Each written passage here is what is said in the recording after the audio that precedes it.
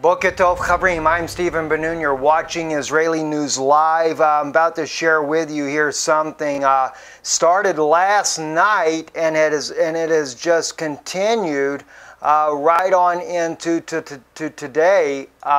Tornadoes, storms that have struck over in Italy. Romans particularly last night, and then this morning a little bit more north of there. Massive tornadoes there.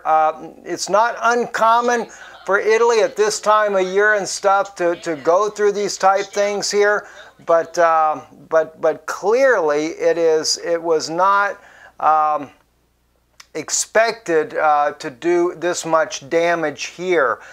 Late last night, the storms rolled into Italy there.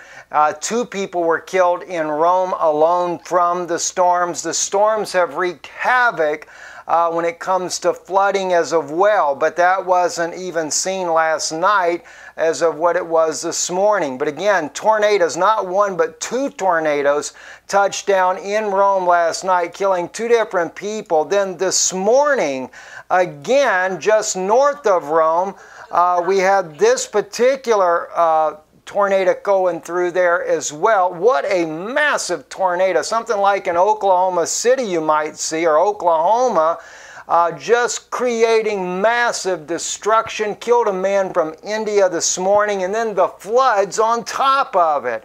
I mean, it's like you're seeing something from biblical apocalypse type of event here in Italy. They've already had 2 series of earthquakes there that have just devastated the country there on the outskirts there. Now they're having floods, they're having tornadoes, which I said again, tornadoes are not too uncommon for there.